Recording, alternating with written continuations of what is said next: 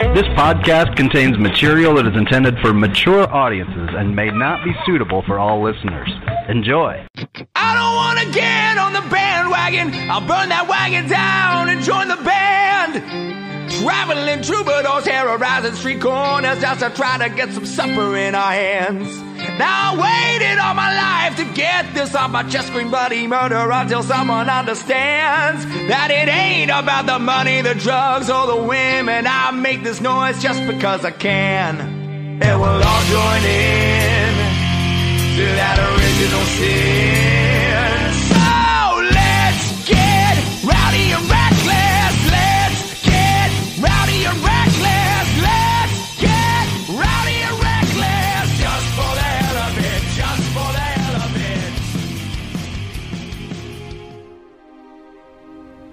Let me tell you something you already know. The world ain't all sunshine and rainbows. It's a very mean and nasty place, and I don't care how tough you are, it will beat you to your knees and keep you there permanently if you let it. You, me, or nobody is gonna hit as hard as life. But it ain't about how hard you hit. It's about how hard you can get hit and keep moving forward. How much you can take and keep moving forward. That's how winning is done. Pain is temporary. It may last for a minute, or an hour, or a day, or even a year. But eventually, it will subside, and something else will take its place. If I quit, however, it will last forever. Hello, and welcome back to another edition of Old Man Strength, a podcast of the Tailgate Society, and brought to you by Deadeye Barbecue Sauce, the best damn barbecue sauce in the known universe. As always, I am Tim Johnson, joined by Chris Shipley. Chris, how are we doing tonight? Hey, good evening, Tim. Doing well. Doing well. You have a good holiday with the family? Yeah, we did. Tyler was over. Caitlin was back. So we had a nice, small little gathering Christmas Eve into Christmas Day, and did a Zoom call with my family. And so not your typical Christmas, but it was because there wasn't large Christmas family gatherings. All the kids were here for the entire day. So normally Caitlin and Tyler have to go somewhere else in the middle of the day, and then the boys would go to their dads, but that didn't happen until the next day. So it was one of the few Christmases where we had the kids here all day long. So that'd be nice. Yeah. Yeah, it was nice. Yeah, I think I mentioned on the last podcast that kind of a family tradition is decorating cookies.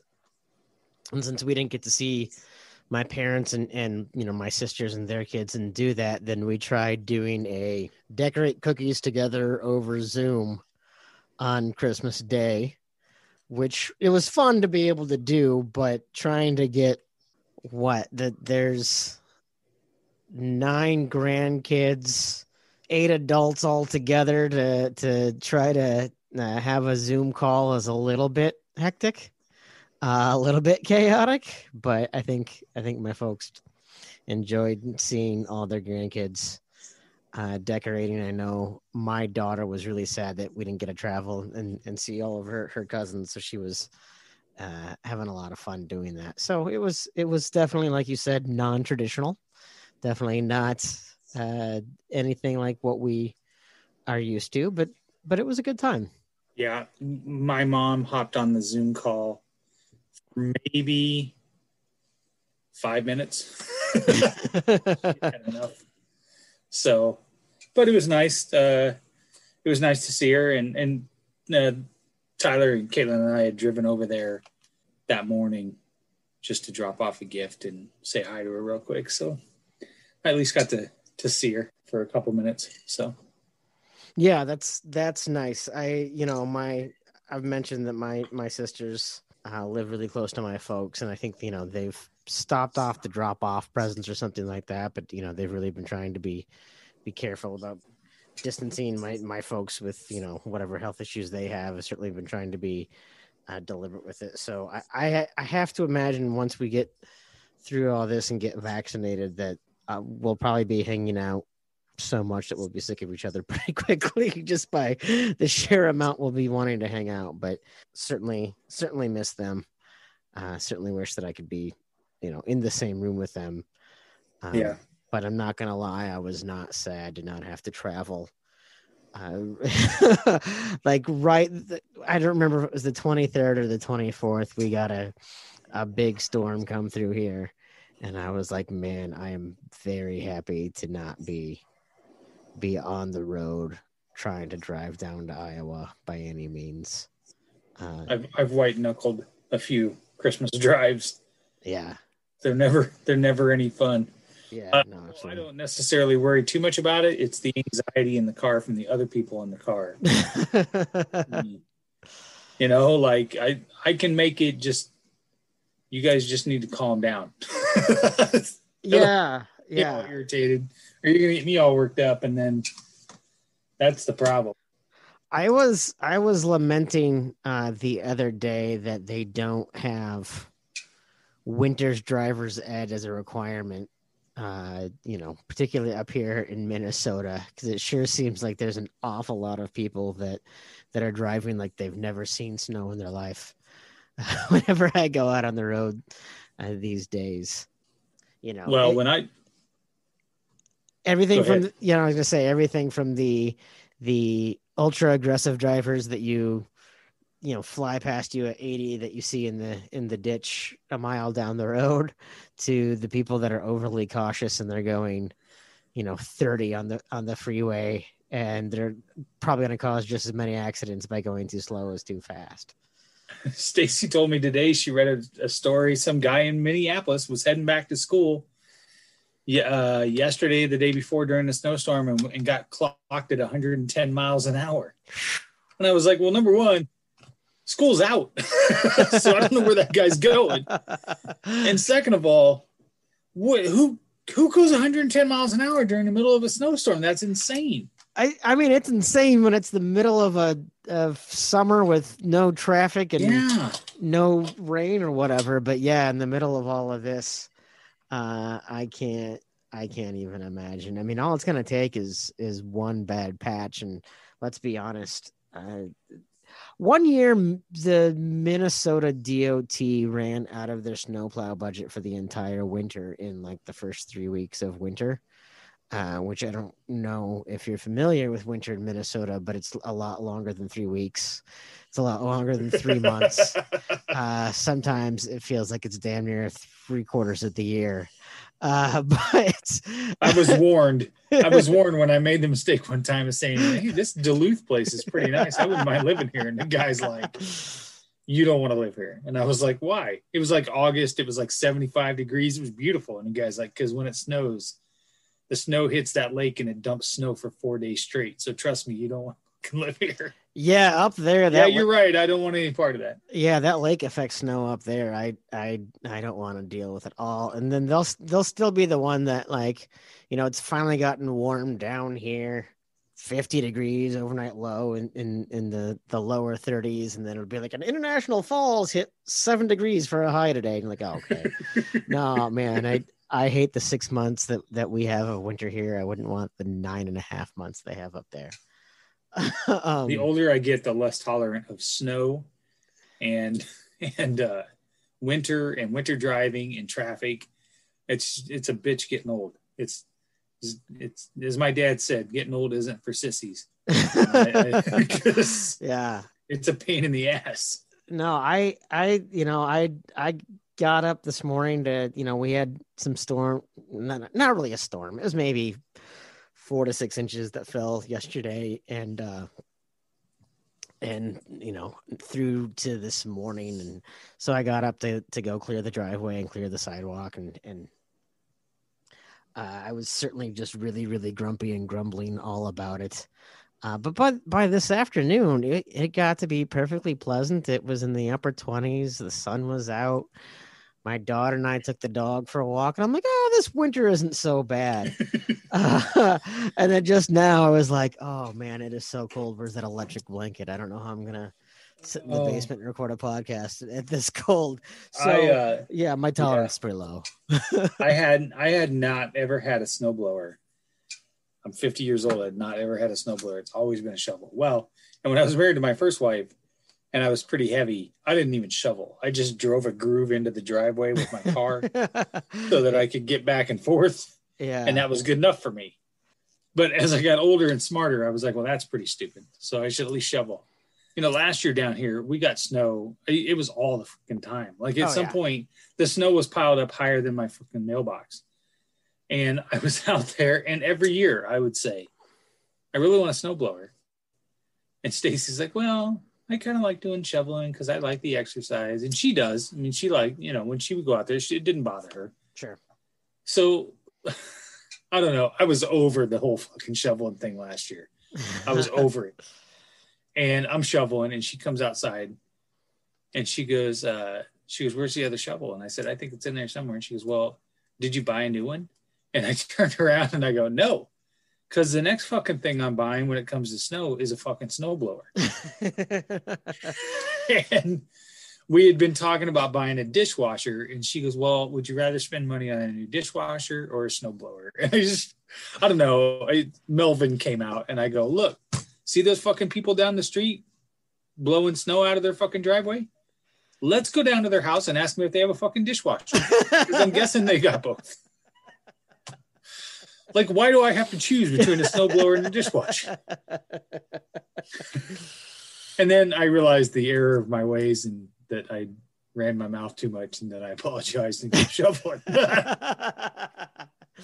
I have a snowblower. It is an electric snowblower. It uses the same 12-volt batteries as the electric lawnmower. I love the electric lawnmower. I've got it's a city lot, so it's 0.2 of an acre. It's not big, so the electric lawnmower works great on that. The electric snowblower, for the most part, like today, it worked really well. 4 inches of snow, that's pretty doable. That's pretty manageable for it. But man, sometimes when we get like 10, 12 inches and it's the heavy wet stuff, that thing is worthless. And what I discovered the first snowfall of the year, it was also 2 below, so it was really, really cold. And what I found is that thing is maybe not a trait you want to have in a winter implement, but when it's really cold, that thing just doesn't want to work at all, which is not surprising. Right. Electronics don't work really well when it's really freezing cold anyway. But that thing just did not want to work, the first one. So worked great today when I had 4 inches on the ground. A week ago when I had 10 inches on the ground, not so much. And that's when I was shoveling. So yeah, the exact. Well, I learned, I learned my first lesson is to figure out which way the wind's blowing and make sure that you kick the snow that direction instead of the opposite direction. Yes. Wheeled that thing around and went one time, and all of a sudden, man, it was like an Arctic blast of snow right back in my face. And I was like, God, yeah, you're so stupid. What are you doing? And then, you look around, make sure nobody's watching you. Right. And I'm cold all the time anyways. Like you would think being a big guy, like, 280 pounds. Well, when I was 460 pounds and everybody'd be like, well, you should be really warm. Why? Because I'm fat? I just have more surface area that fucking gets cold. Yeah, my liver is nice and toasty right now. The rest of me, fucking cold. It's like everyone's always like, oh, you've got a beard that's got to keep you warm. I'm like, no, the beard's the first thing to freeze. Right. You get the little saliva in there. Next thing you know, you're walking around with some ice crystals on your lip. Yeah, exactly. It's hard as a rock. And don't even get me started on that whole fucking wind chill thing. That's a whole myth. If it feels -10, it's fucking -10. My friend Chris and I argue every time about it. He will text me out of the blue. He goes, hey, did you check the wind chill today? Don't bring up that fake fucking science, dude. It's fake. They're making stuff up. It's not real. If I walk outside and it feels like -15, it's fucking -15. It's not 12. It's -15.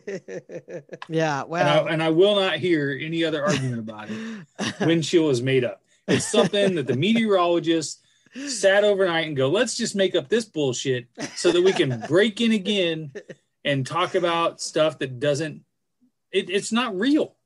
You want to talk about fake news and fake science. Coronavirus, real. Wind chill, bullshit. I love it. This is not a conspiracy theory that I have heard before. That I'm not kidding you. That big weather is conspiring to make us believe it is warmer than it really is. That's right. They're all got stock in mittens and coats and grocery stores. Yeah. Okay. All right. I like that. I don't even know where to go from here. That's fantastic. Well, the fact is to transition into what we're going to talk about. I cannot, since I got sick, I cannot seem to stay warm. The cold, I think, affects me more since I got sick, to the point where in recovery, I would be laying in bed and my wife and I would have the electric blanket and I'd have flannel pajamas on and it kicked to 10 and I was still kind of shivering and she's over there like cooking. So my body's all messed up. Yeah. So I was talking about this with someone earlier, and it even got brought up. I mentioned on Twitter about the electric blanket, and they said the electric sleeping pad is where it's at. I can't do an electric sleeping pad. I'm one of those people that likes to be simultaneously toasty warm and cold when I sleep. Yeah, gotta have the fan on. Right? Like right? if the room is too hot, I'm not going to sleep well. Right. But I still want to have an electric blanket in a freezing cold room. I'm actually a pretty good winter camper because I like to be both cold and then bundled up. I can't do both. And that's, maybe that's a quirk about my body, but yeah, I can't even imagine kind of what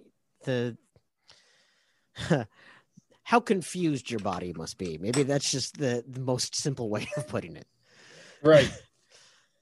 Well, it went through some major trauma there for a while. So yeah, so let's go ahead and kind of jump into that, since we're going to talk about that tonight. And it's something that you have brought up on the podcast before, but haven't talked a whole lot of in depth about.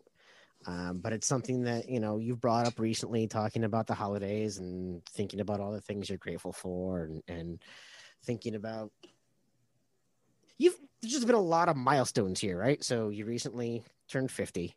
We're at the end of a year, and what a year it's been. You're already going to kind of be introspective and looking back and thinking about everything that we've gone through. And I think one thing that you've done, not just for yourself, but for me to kind of give perspective, is to talk about everything that you went through from kind of diagnosis to recovery. So, this is kind of your time to share a little bit more about all of that and kind of the perspective it gives you. Well, if anybody follows me on social media, the last 3 years has been kind of a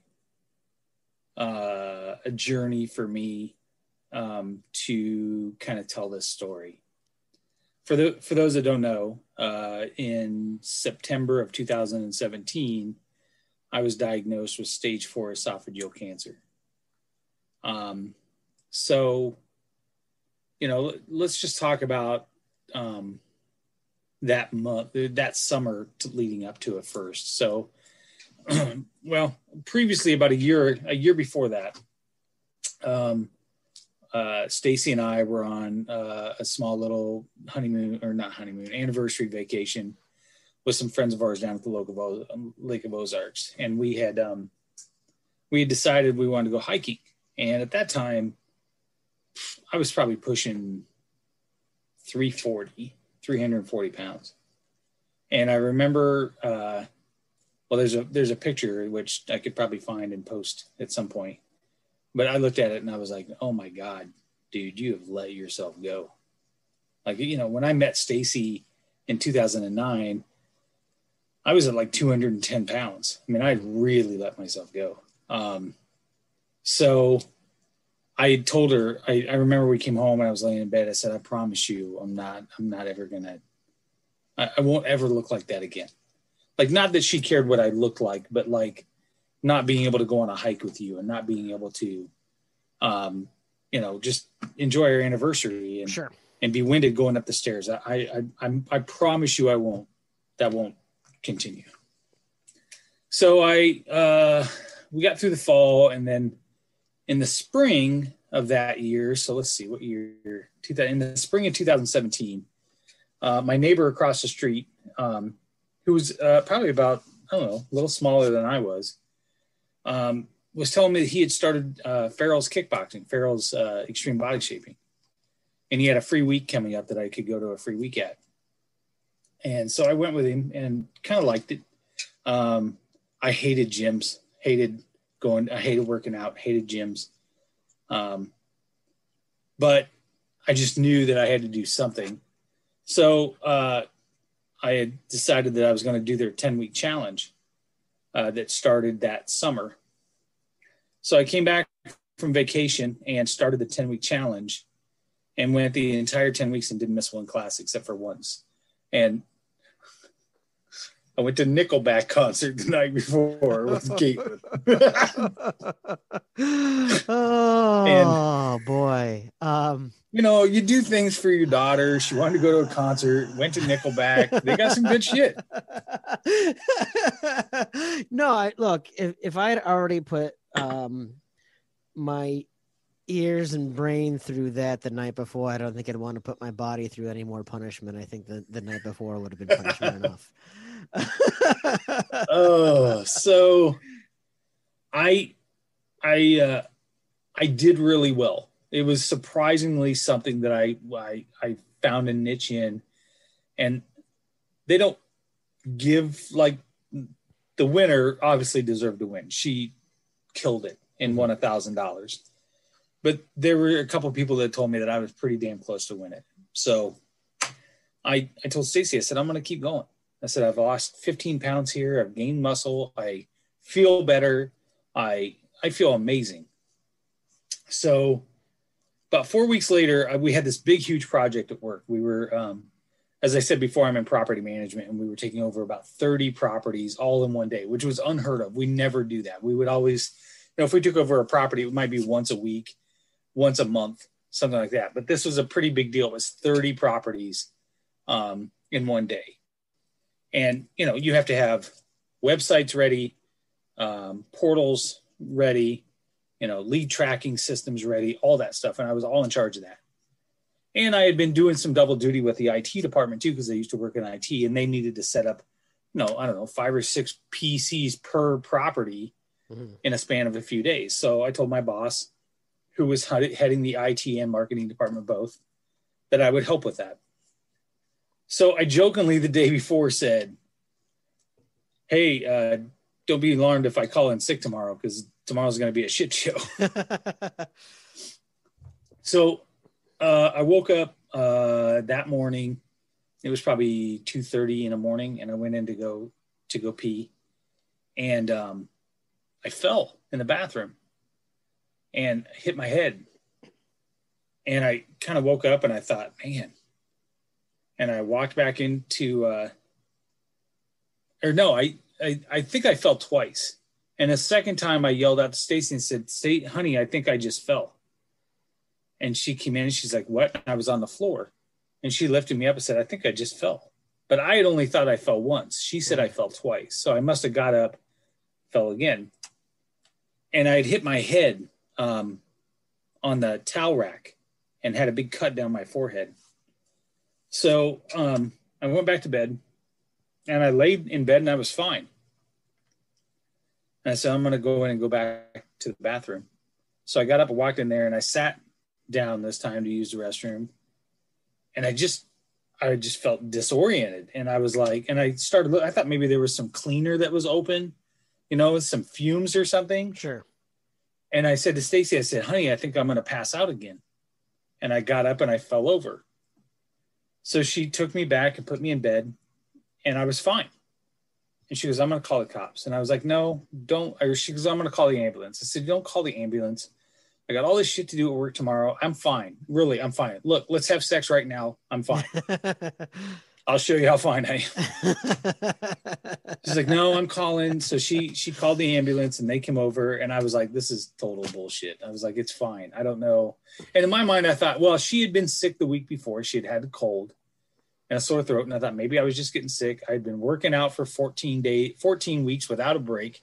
You know, maybe I'm just run down. Yep. And the guy took all my vitals and I was fine. And he said, and Stacy said, why don't you have him stand up? And I'm like, you know, like, come on, I got to go to work. Mm-hmm. And I stood up and immediately the EMT said, you need to sit back down. I lost all color in my face. I went white as a ghost. And they said, we're going to take you in. And I was like, I can't miss work. Mm-hmm. Like, there's no way. And the guy's like, listen, just get in the ambulance and then we'll check you out. And if you're fine, they'll send you home before you can go to work and you can go to work, but we need to take you in. So I went into the ambulance and rode to the hospital, and they were doing some tests. And I said, I got to go to the bathroom again. And they took me in there, and sure enough, at that point, I'd finally passed. I had a bunch of blood in my stool. So I was bleeding somewhere. Mm. Well, my sister-in-law, Stacy's sister, works in endoscopy at the same hospital. So I actually got sent down there. They were going to do a scope. And after the scope, they came out and they told me, they put Stacy and I in a room, and they said, we found a tumor in your throat, in your esophagus. It's bleeding, and it's stage 4 cancer.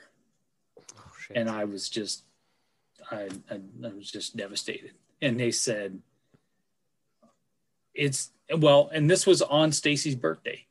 Oh. It was her birthday that day. And they said, they said, I have no idea. We never catch this at stage 4, but something made it bleed, or we'd have never found it. Oh, wow. Because usually with esophageal cancer, you don't know it until you can't swallow stuff. Like the tumor's so big that you start to swallow stuff or whatever. And one of the things that will pre-warn you is really bad heartburn. Sure. So, which I didn't have because it just wasn't that big. And my sister-in-law even said, Jesus is looking out for you because it's rarely caught this early. Mm. So he said, we have one of two options. He said, we have an option. I think I can maybe get it out today. And cut the tumor out as long as it hasn't penetrated the actual esophagus wall. If it's penetrated that wall, then I can't cut into that. Mm-hmm. And so I said, well, I need a minute. Yeah. And I said, the first thing we need to do is get somebody here for Stacy, because I'm not going to go under a knife and somebody not be here for her. Mm-hmm. So they called a friend of ours, Angela. Angela came up and sat with Stacy, and my friend Ryan, her husband, went and got the kids to bring him up there. Well, they pulled me in, and they said that they couldn't get it. They tried to get it, and it penetrated the esophagus wall. So at that point, I'm like, we're sitting there, I'm crying. I'm feeling sorry for myself. Tim, years ago before, and we have a lot of things we can talk about down the road. And not all of it should always be me, by the way. But there was a point in my life where I had decided I was going to stop feeling sorry for myself. Mm-hmm. But this was one of the times where old Chris came back, and I was like, why the fuck does this happen to me? You know what I mean? How can you not? This is especially, first of all, just because of how rapidly this all developed, had to have just, you're still just dumbfounded by it. So it's not just that it's this tragic diagnosis. It's this tragic diagnosis out of the middle of nowhere, right? I'm having the best workouts in physical health of my life. Right. That's what slayed me. You're feeling better than you have in forever. Right.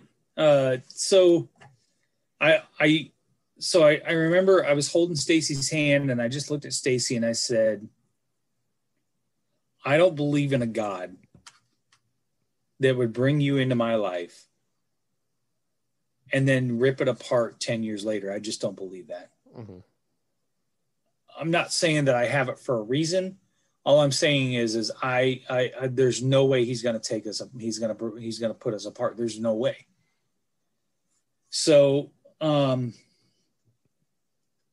so they brought the doctors in, and part of the problem is 10 years previously, when I was in 2009, I had gastric bypass surgery. And normally for esophageal cancer, what they will do is they will take your esophagus out. They will just take your stomach and pretty much just pull it up.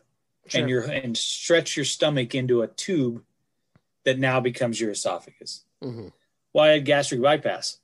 They had taken part of my stomach and moved it over and stapled it. And now, the surgeon is like, I don't know what we're going to do here. Mm-hmm. So the plan was to do 6 weeks of chemo and 6 weeks of radiation. And then at that time, then he would have enough research and so on, and check with some clinics on how to operate after that. And we'll shrink the tumor down as best as we can. So, of course, I remember my first night in the hospital room. Caitlin's up there, and, well, first of all, she ate all my mac and cheese, which is total bullshit. Right? What fucking kid comes up and eats their dad's mac and cheese when I'm in the hospital? And she's like, well, it's not like you can eat it. Oh, so, well, shout out to Caitlin for eating a cancer patient's mac and cheese. That's bullshit, right? Wow. And see, everybody thinks Caitlin's all nice and sweet. First night eating my fucking mac and cheese. Not only eating a cancer patient's mac and cheese, but just taunting them about how they can't eat it. Right. Yeah. You don't. Yeah. So, boy, but, Caitlin, I take back every nice thing I ever said. That's right. That's right. Also, I would advise that when you first get diagnosed with cancer, you don't Google blank type of cancer survival rates, because that'll throw you into a fucking tizzy. I sat there the first night. Stacy stayed in my room with me. It was probably 3 a.m, and I was on my phone. I was Googling this stuff. And 10%, 20%. I'm like, what the whole? You got to be fucking kidding me! Mm-hmm. Like, there's no way. And I remember I was just like, I'm just not. I'm gonna, if anything, it's gonna take me kicking and screaming. Like, I'm not gonna just lay over and die. That's just not gonna happen. So, that first, I think I spent, 5 or 6 days in the hospital. They gave me my first treatment. Well, first, let's back up. My doctor, my oncologist, comes in, Dr. Tom Broker, and his son is an oncologist. He's an oncologist. He's a wonderful doctor. First fucking thing he says to me, he walks in. I'm wearing my Iowa State hat. Did you go to Iowa State? Yes, sir. Couldn't get into the good school, so you took the second choice. That's how we're going to start, Doc. That's how we're going to start this shit. Not exactly a great relationship to start off with. And, to this day, every time I go see him, those clones, they're looking a little better. Yeah, you better speak up, dude.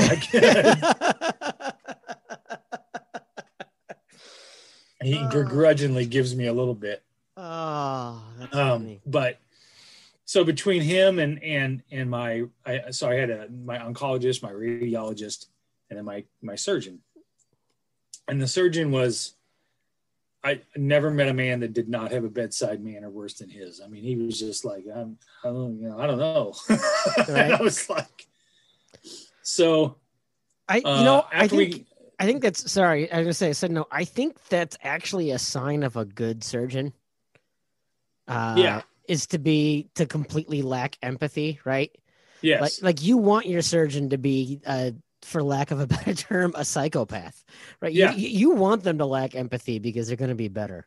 So, Yeah. So Yeah. No, looking back and afterward, after talking to him more, he a wonderful doctor. But yeah, he was just like, I'm not gonna lie to you, I don't fucking know. That was basically what he, I don't know. I've never seen it before. So, and then I had my first chemo that night or that day, and I remember I couldn't sleep. Mm-hmm. And one of the side effects of having chemo is that you kind of get insomnia. The steroids really kick you up. Sure.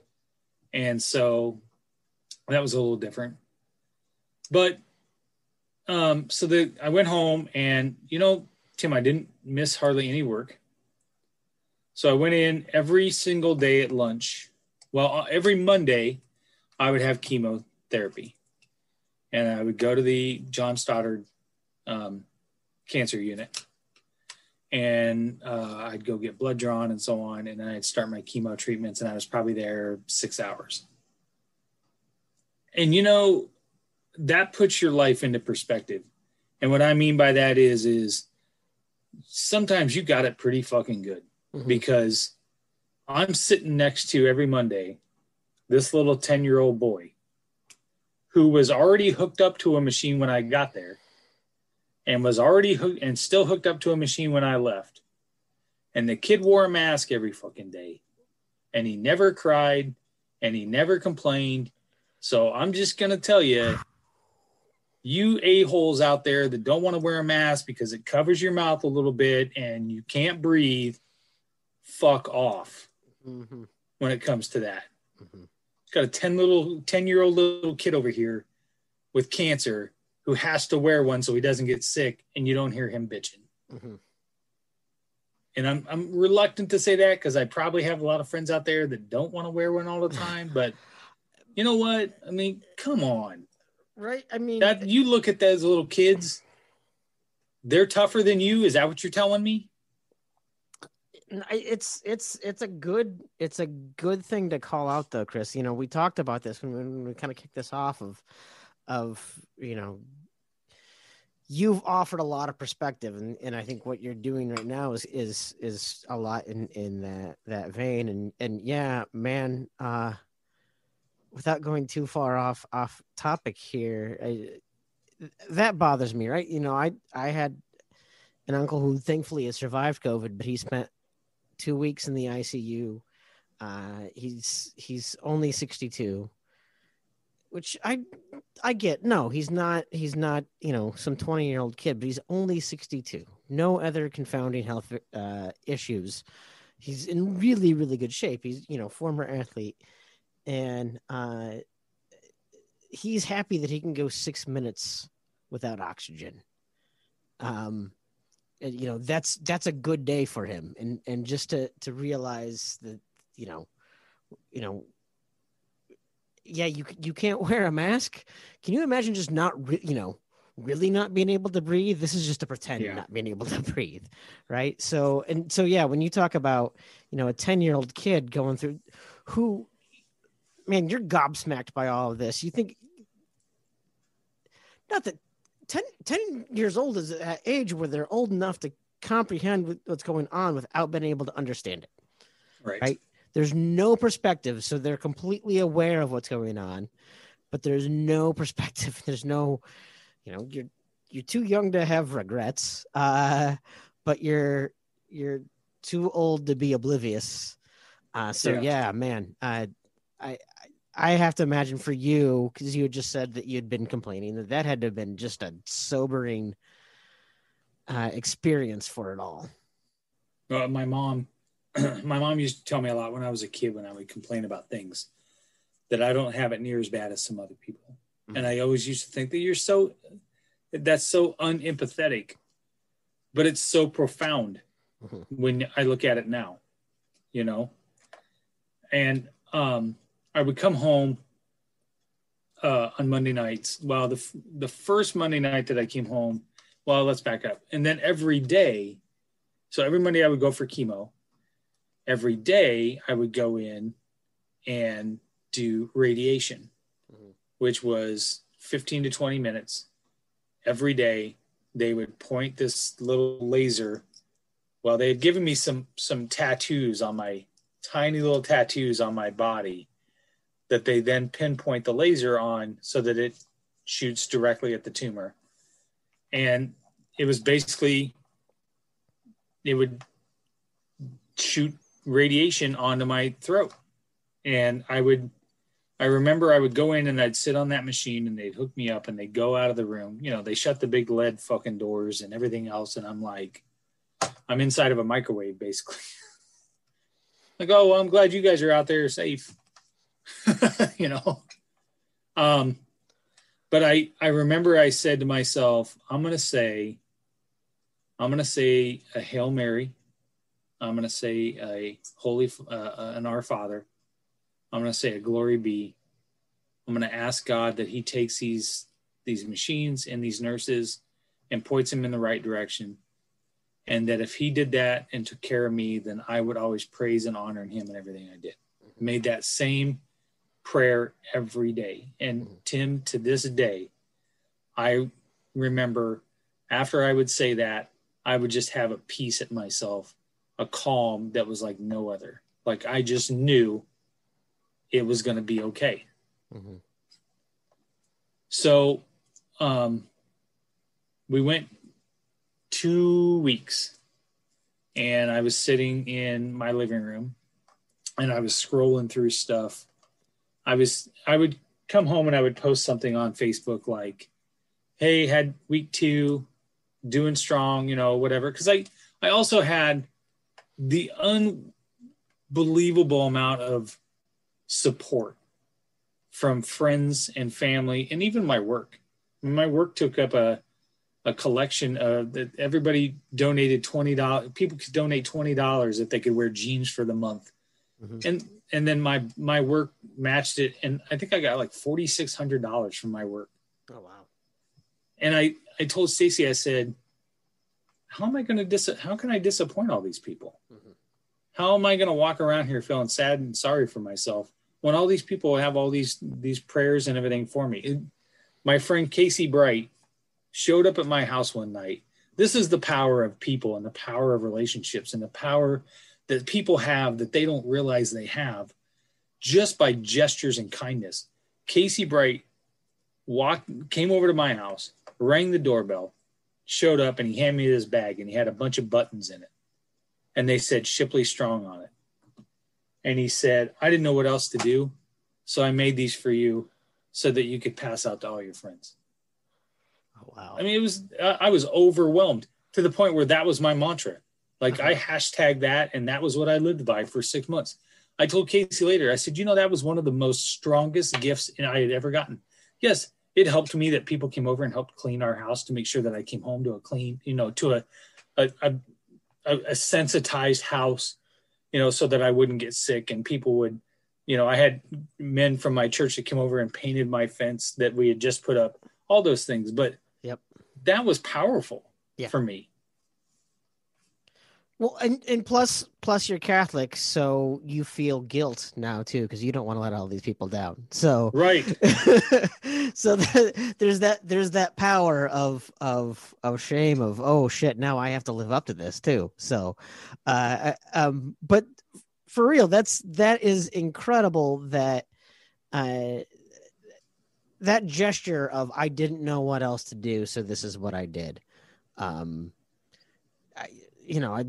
That's awesome. That's kind of amazing to hear and a good reminder, because so many times when I do see a friend that has hit a hard time, I feel I don't know what to do, and it feels like any kind of gesture or words or whatever feels hollow or awkward or whatever. And it's a good reminder that sometimes, just something like that shows encouragement or support. That is awesome. That's incredible that he thought of that idea. Yeah, it was really cool.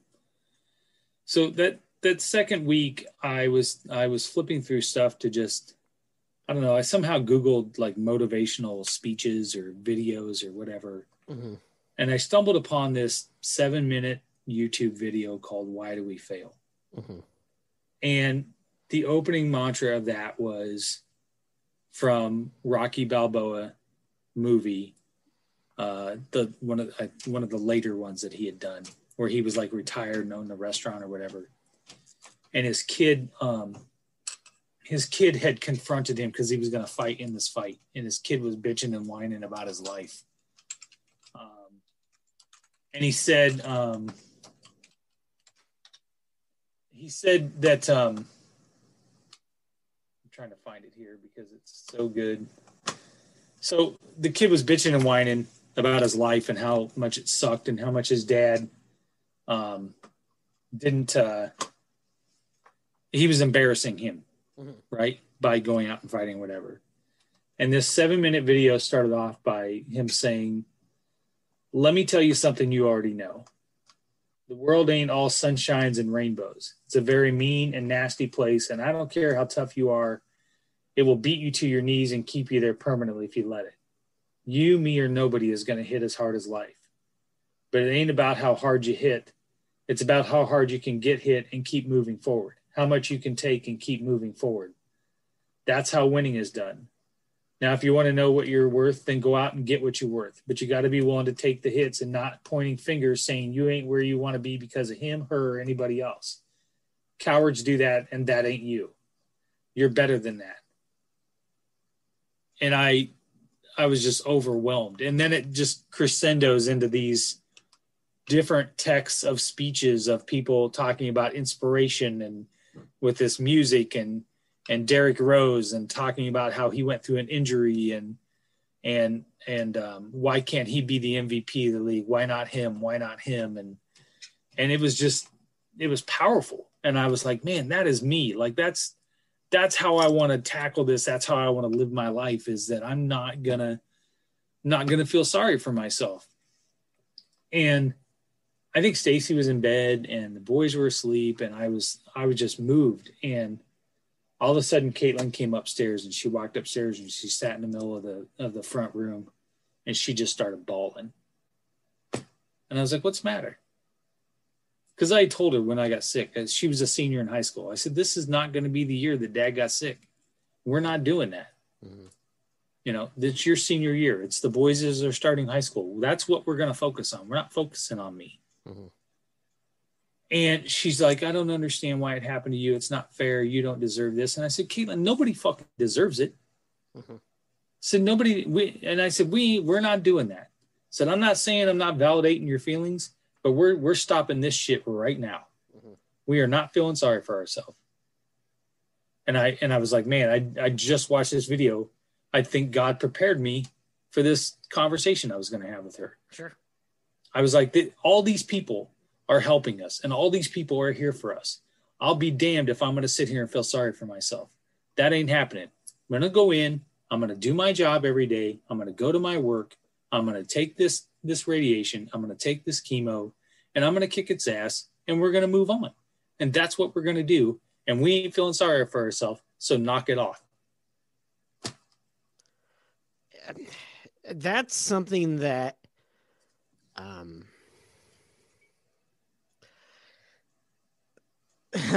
that's something that's hard to do. I don't know how many times, and I feel like I've lived a pretty lucky and pretty blessed life. It's still really easy to kind of fall into a trap on even just the more mundane things, where you start to feel sorry for yourself because this didn't go your way or that didn't go your way, or, it doesn't even have to be the why don't I have this or why don't I have that. Sometimes it's I get caught up in the if I could do things over. And someday we'll do a whole episode on if we had a time machine, what we would change about our lives. But Because, if I had a time machine, I wouldn't go back and like stop Hitler Right. or, all these other terrible things. I would just go back like 30 years and talk to young me and be like, no, here's what you need to do. I would Biff Tannen the shit out of And life. also, here's $1,000. You should probably put this on Buster Douglas. Yeah, exactly. You don't know who Buster Douglas is, but trust me, you're gonna want to bet that. Oh boy. Yes, that's exactly what I would do. But no, it's sometimes difficult to remind myself to not feel sorry for myself. And I think, I can relate to situations being less than ideal and times where my daughter is sad about something, and I'm more apt to empathize with her than to encourage her. Just because you feel bad when, life does suck and you feel bad that your kid feels that way. But man, so that's a hard thing to kind of remember to do.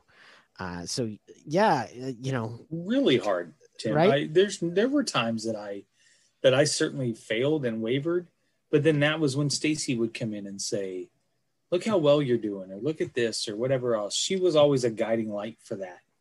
And honestly, when you really believe something, you can convince yourself of that. I was convinced of it. And I said several times, I said, I told Caitlin that night, I said, again, I don't believe in a God that is going to take away all this wonderful thing that we have as a family 10 years later. Does that mean that the next 4 months aren't going to suck? No, it doesn't. They are going to suck. And there were some times, Tim, when it sucked. Mm-hmm. But there was a light at the end of the tunnel. I just believed it. Mm-hmm. And when you have a deep belief in things like that, it's almost comforting. Sure. Right? You're almost fooling yourself into thinking it's going to be okay. Mm-hmm. And sometimes that's just as good. Yeah, I mean, it's kind of like that whole fake it till you make it. Like, right. Even and if I was not, there were plenty of times, Tim, when I was by myself, just Chris, in my room, downstairs, scared. Mm-hmm. A scared kid, wishing that his dad was there. But I was not going to let my family see that. Mm-hmm. Even to my weakest point, I was obsessed with the fact that I was not going to let my family think any of that.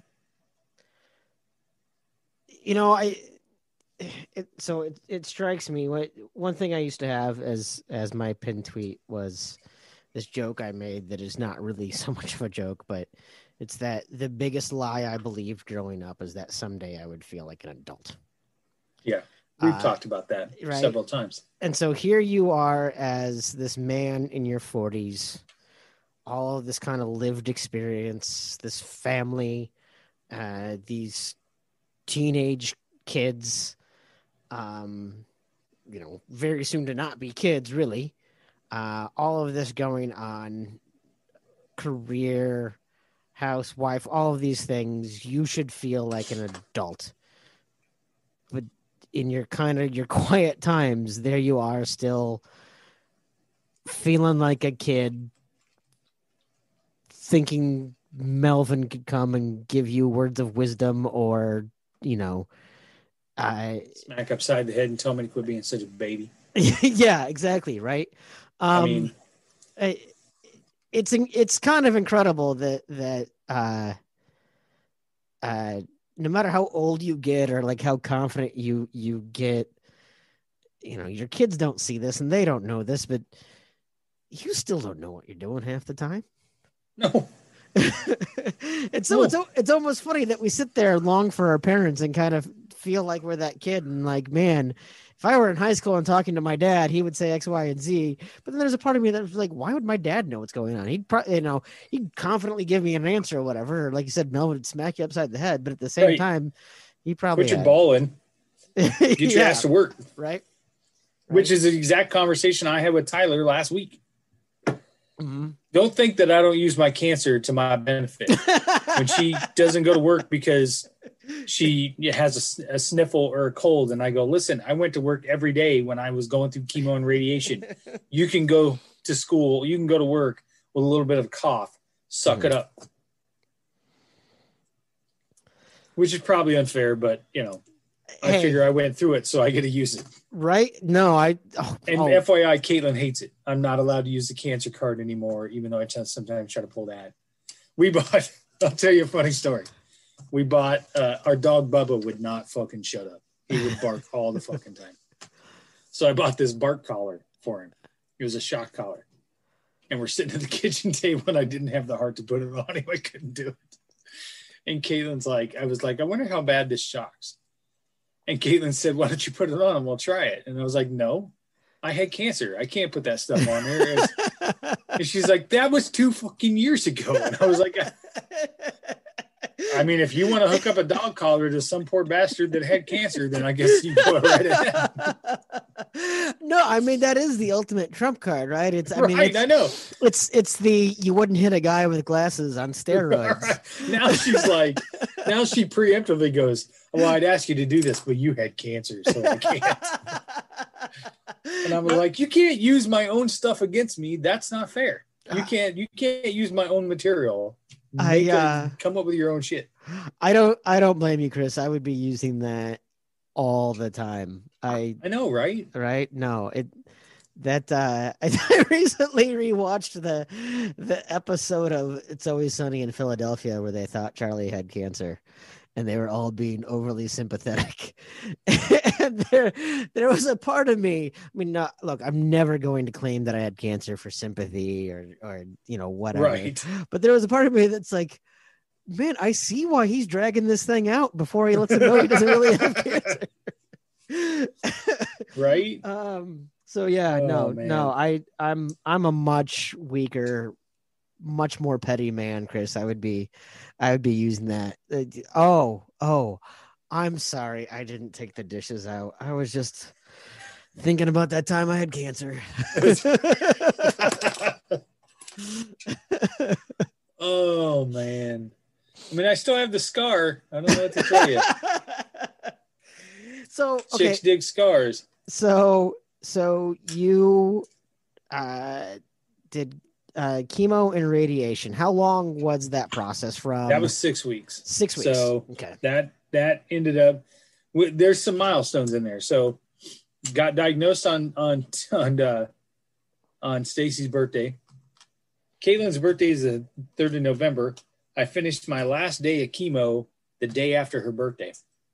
Chemo and radiation was my last day. I did not, believe it or not, when you finish your treatment, you can go and you can ring the bell. Mm-hmm. And I didn't ring the bell because looking back, I think I should have. I didn't want to gloat that I finished in front of people that I was afraid weren't going to finish.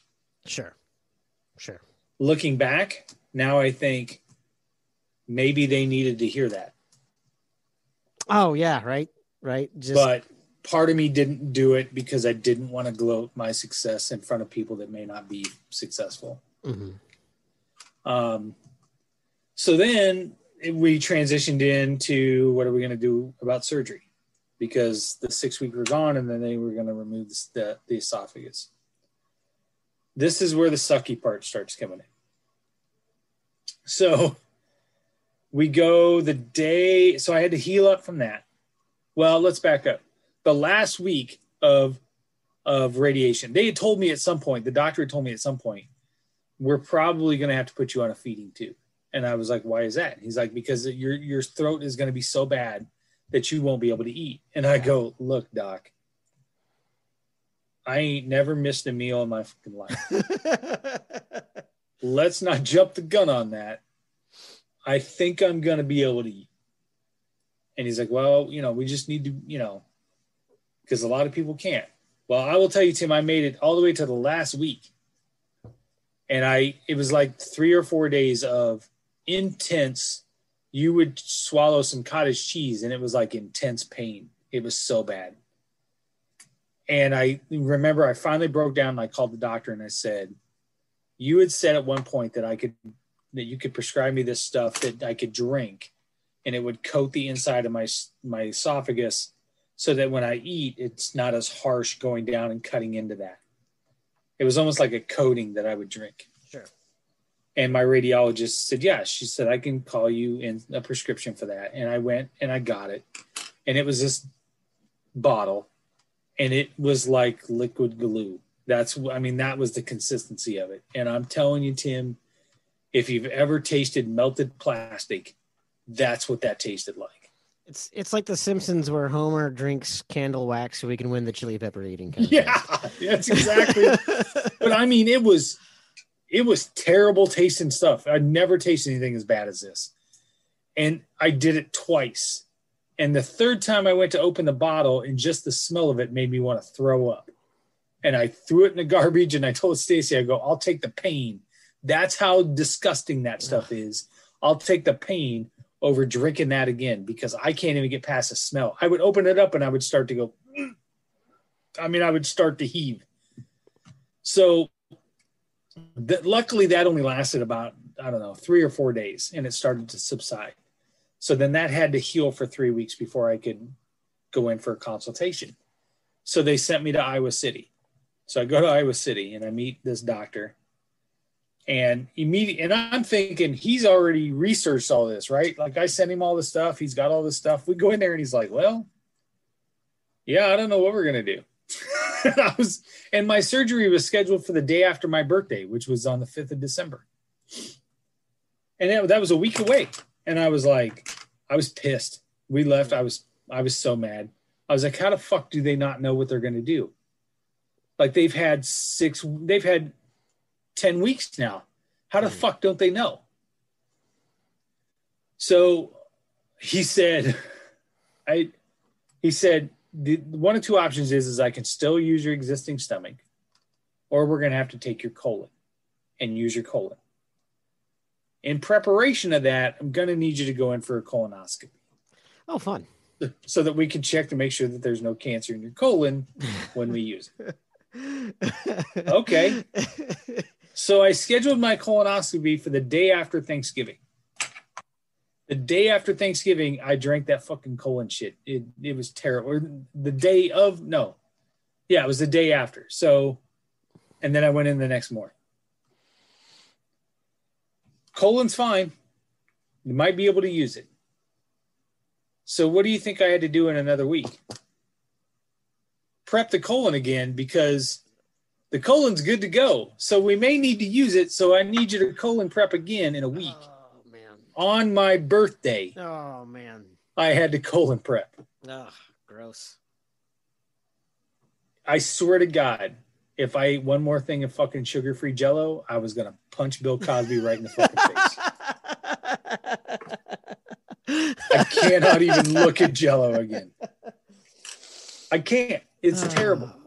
So day of my 47th birthday, Chris celebrated by drinking a gallon of that fucking colon prep and a bunch of Jell-O. That's what I had. In a cheap-ass motel in Iowa City. What's that tell you? I mean, I had a weekend in a cheap motel in Iowa City where I drank a bunch of weird things and ate a bunch of Jell-O, but that's something entirely different.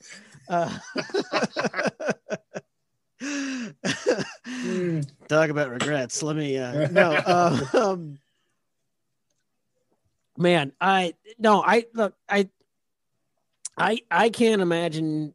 First of all, I can't imagine like the whole having to go on a feeding tube. I'm such a baby about that thing. I get a mild sore throat and suddenly I'm like a 4-year-old who just got his tonsils out. I'm like, just give me all of the popsicles and ice cream. I can't handle that. But Man, what a way to celebrate your birthday. Well, to celebrate Thanksgiving, right? First of all, the big, Right. most gluttonous holiday Yeah. there is. It is the one holiday. It kicks off this big holiday season, and it's the one that I really like. I've learned That's my favorite too. I've learned to maybe fetishize food less, but man, it's still one of those. Like, I used to do this thing with my ex-wife's cousins where we would weigh in pre-meal and then weigh again post-meal to see how much food we Shut ate. up. That's a great idea.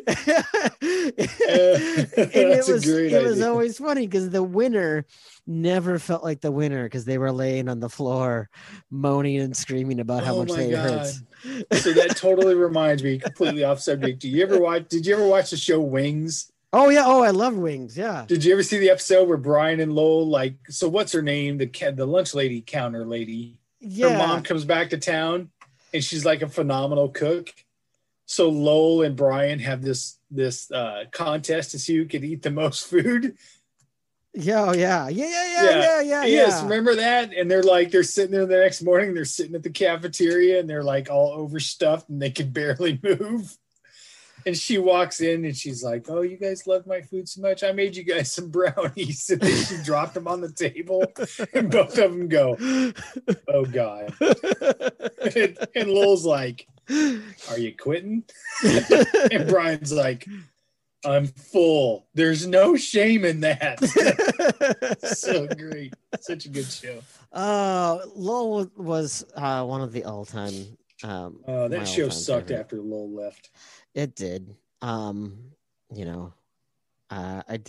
still quote Antonio Scarpacci every now and then. Oh wow. Crystal Bernard. I had a thing for Crystal Bernard. Sorry, this has got me off on a whole tangent. We could do a whole podcast episode on hot chicks that I had to scream and wet thighs for that were on TV. Luckily, Stacy doesn't listen to this. So. No, I don't know what it was about Crystal. She was definitely. It was her hair. She had that little poofy thing in the front with her hair. It was definitely a very 90s. And her southern accent. Right? Oh, the southern accent. Oh, man. Okay. Yeah. All right, we're getting off topic here. Actually, cancer. We're talking about cancer. Yeah. This is probably a good place to go ahead and take a break. We've been talking for a little while. We should probably get a word from our sponsor, Regroup. That's right. Yeah, absolutely. Okay, well, we will go ahead and we'll get a word from Deadeye Barbecue Sauce, and we will go ahead and jump right back into this delightful topic of cancer when we get back in 30 seconds. Back when I started Deadeye, I knew I wanted to innovate the barbecue game. Since day one, we've offered a premium barbecue product unlike anything else on the market. Great Aunt Irene had something special tucked away on a recipe card in her cupboard, and there was no way we weren't going to do something about it. So we decided to take it one step further, introducing Deadeye Superfood Barbecue Sauce. We've got 5 new flavors: Graviola, Acerola, Pink Guava, Acai, and Dragon Fruit. They're the first of its kind, and they're packed with flavor. Find it at your local grocer today or at DeadeyeBBQ.com.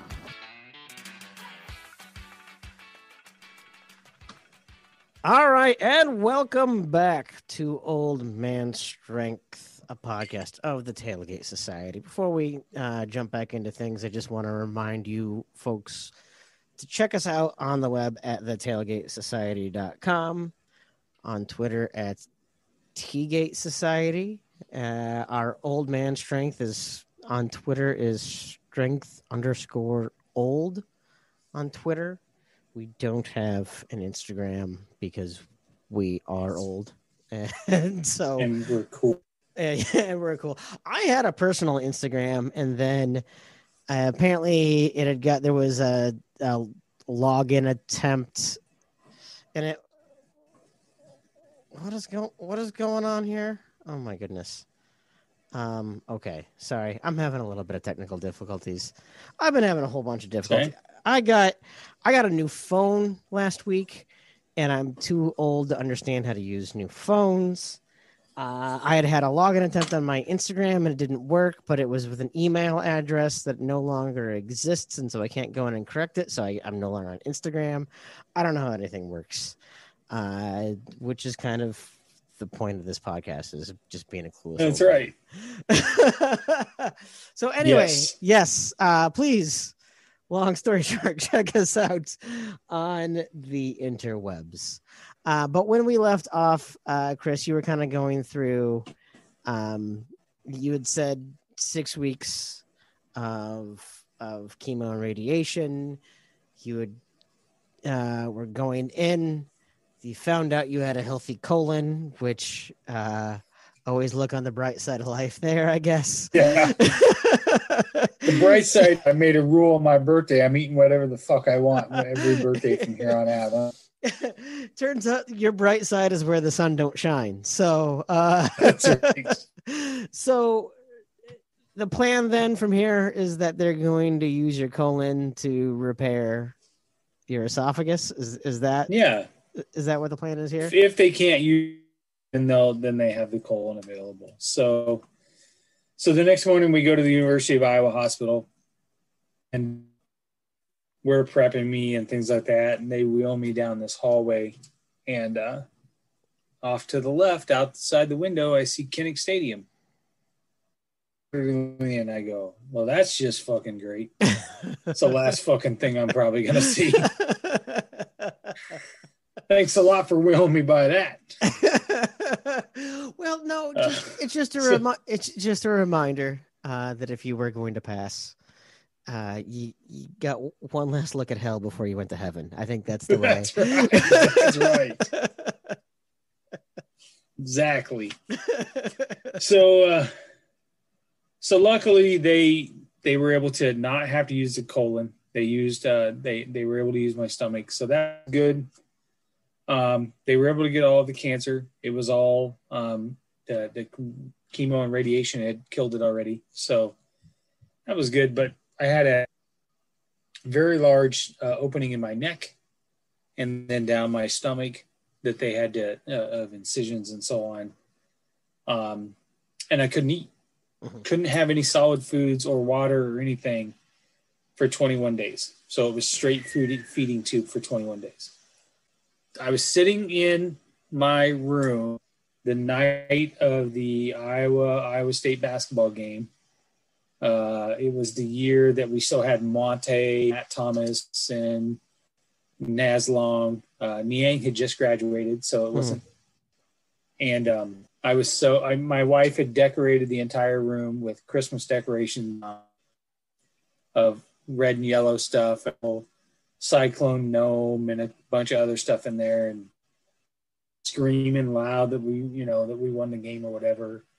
And then about 10 minutes later, they tried to get me into the bed, and I went into AFib. I'd gotten so excited that my lungs almost collapsed, and I went into AFib. Oh, jeez. And they had like 15 to 20 doctors and nurses in there trying to get me to calm down. My body just, I'd overexerted myself or something. I have no idea. And my wife was scared, and I was freaking out. And so they told me I had to tone it down. I wasn't allowed to get so excited. But the cool thing was that was when my Twitter universe began to explode, because my wife had taken a picture of me before and after, and I had tweeted it out to George Niang and said, look, I was giving these guys so much guff in Iowa City that they had to strap me down in the bed. And he replied to me, and he was like, that's the spirit or whatever else. And I was like, oh my God, George Niang liked my tweet. I'm so excited. Oh, that's funny, man. I joke all the time that if you have a heart condition, you shouldn't be a fan of Cyclone Athletics. Oh, there's no fucking doubt about that. I mean, that Texas football game this year, I don't think I breathed for like a solid 20 minutes. The Big 12 championship last 2 weeks ago, I never in my life have I ever prayed to God for an outcome of a football game in my life. And at the 2-minute mark when we got the ball back, I said a prayer. So I was pacing so much. Oh, I was went over to visit a friend at a brewery. We could drink outside on the patio, but you could still see the big screen, the projector TV, inside. So right after that interception was thrown, then he put a beer in my hand, and I was much happier. But it was a very stressful end of that game. Yeah, it was. Okay, so 21 days with the feeding tube. Yep. Got sent home.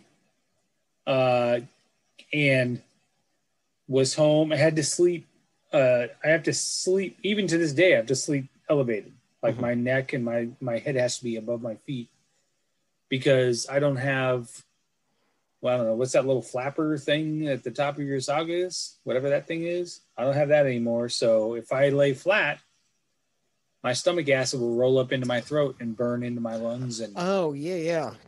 And there's been plenty of nights where I have slipped down, or I have not laid in a certain way, and I've woke up with the most terrible, even to this day, the most terrible burning sensation in my lungs and throat, that I'm up for hours. So are you at a higher risk for choking then?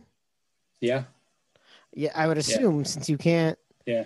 Right? Okay. Yeah. So, 21 days, no food or water, just a feeding tube.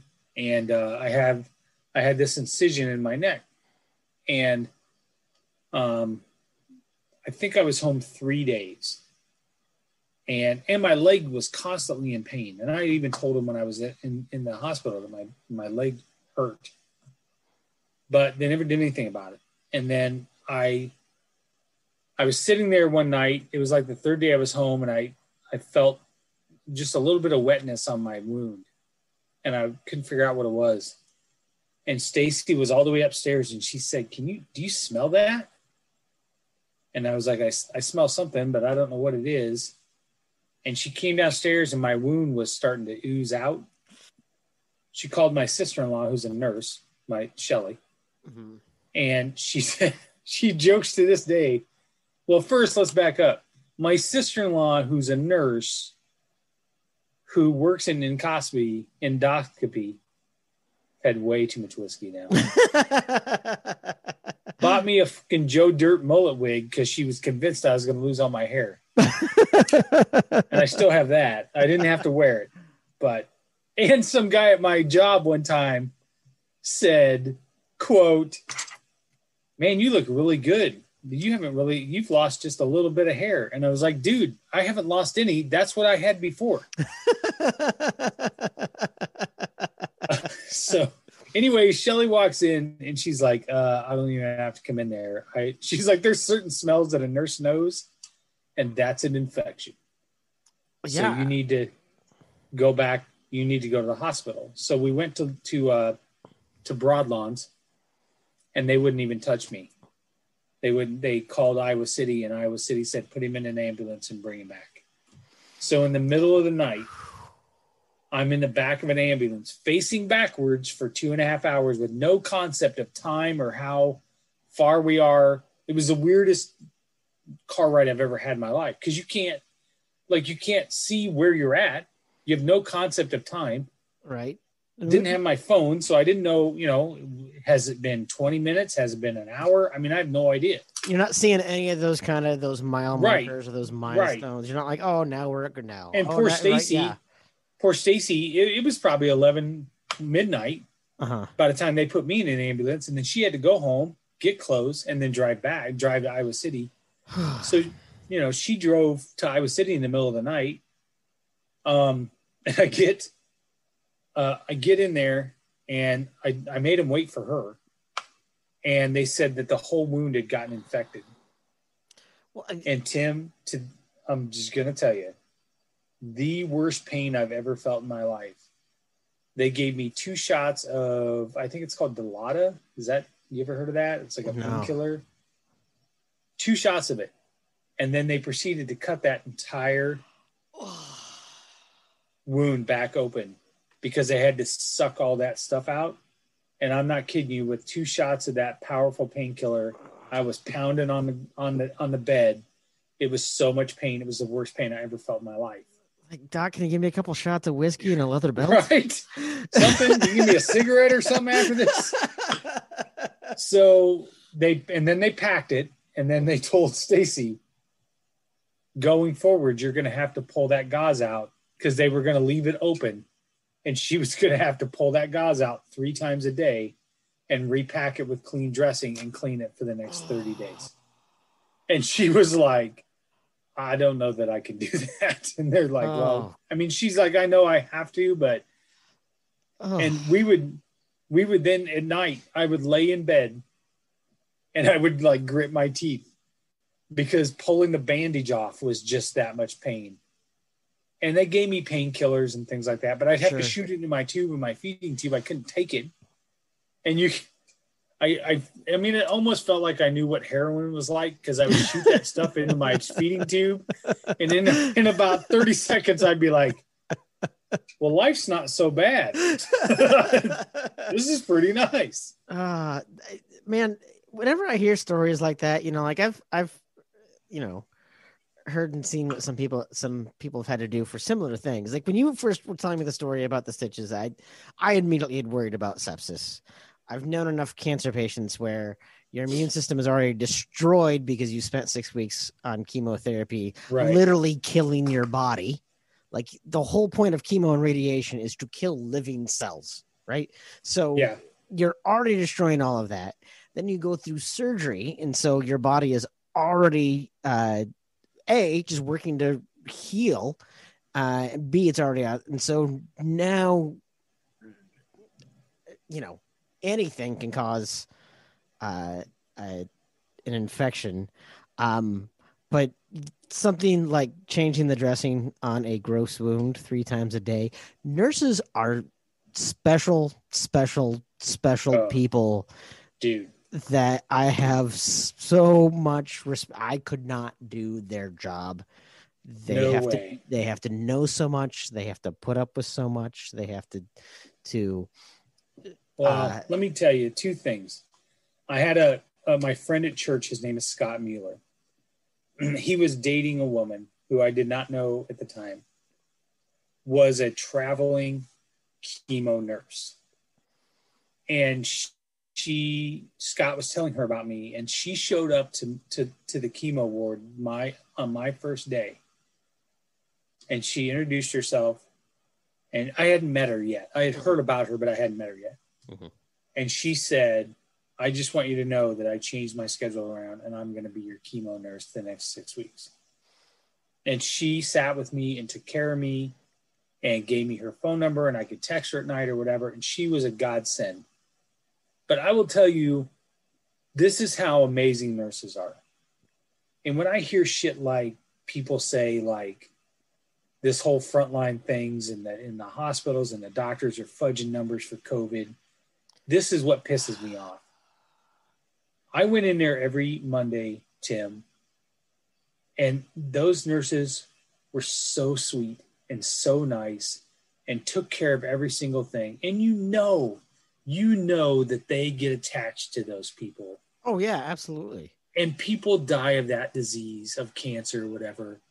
But you wouldn't know that I walked in there that day and they were nice as pie, but maybe they just lost somebody that they grew really close to. Mm-hmm. And they got to change their attitude and put on a sweet face for the next poor sap that walks in there. That's amazing to me. I mean, it's the opposite of what we were talking about earlier with surgeons. Like, you want your surgeon to be this cold-blooded, heartless, you know, because he has to cut you open, right? And so you're not surprised your surgeon had terrible bedside manner. And nurses are the exact opposite. They have to deal with being an empathetic, caring person and deal with loss on a daily basis. Have to deal with, you know, awful patients that, because so many times, I mean, you talked about kicking this thing off. You fell once or twice. You thought you fell once. The most mundane, innocuous things can cause disorientation. Yeah. delusions, personality changes. I had a friend recently whose mom had dementia after urinary tract infection, which is apparently very common.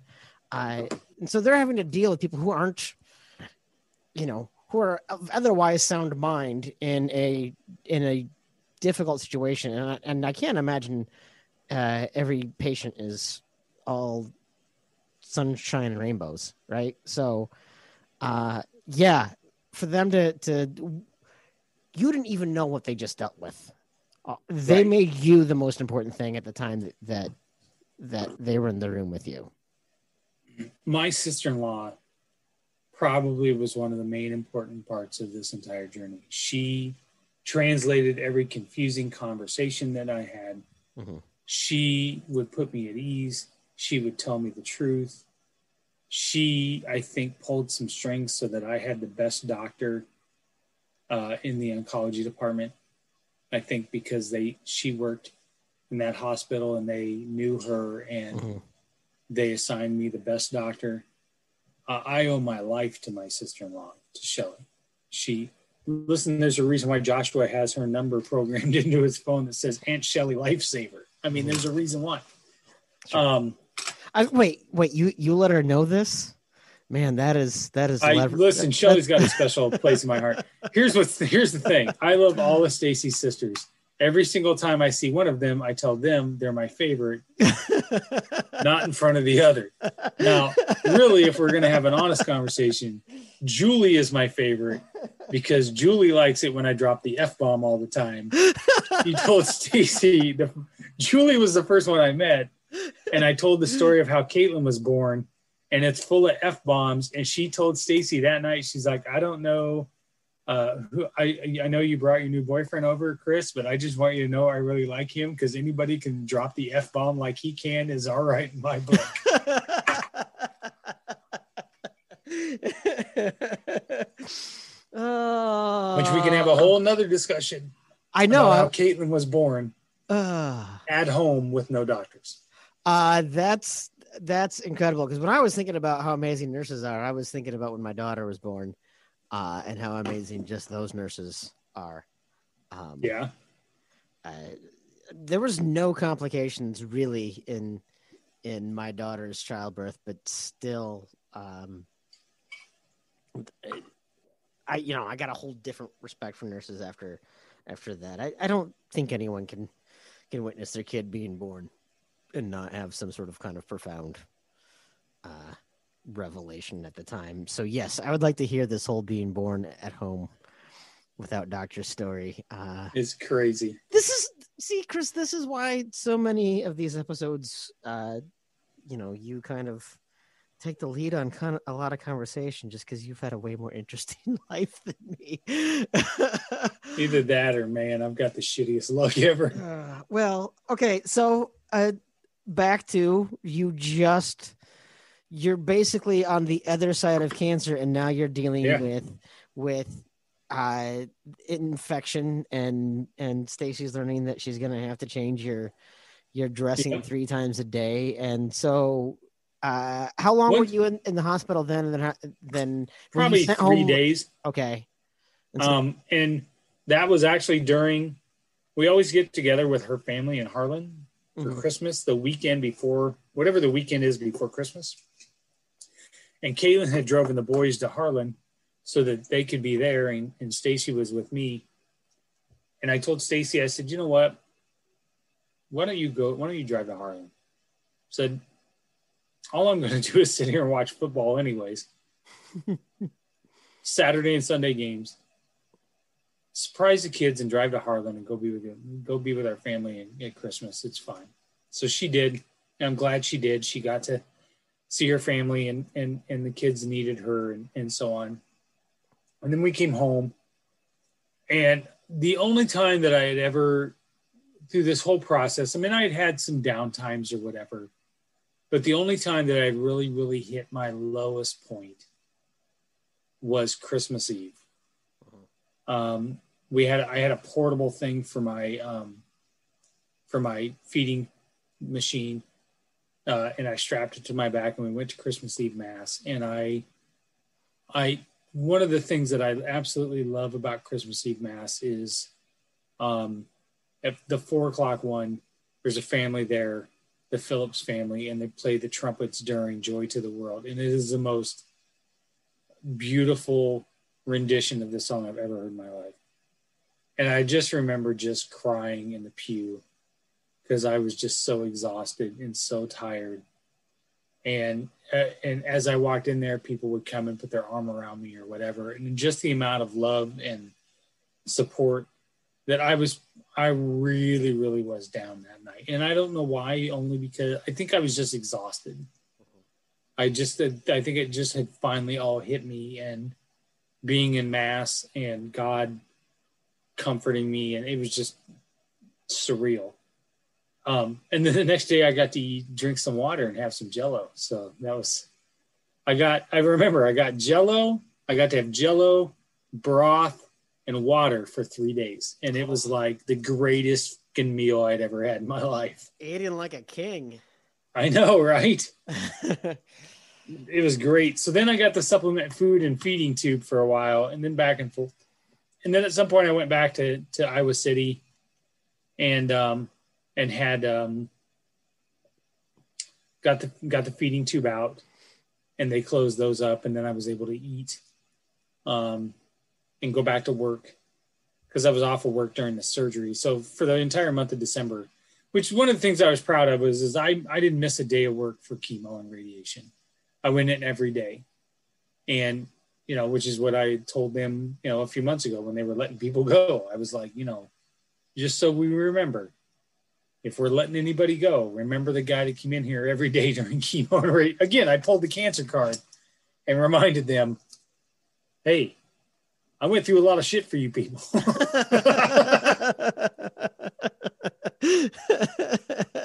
That all happened in 3 years ago.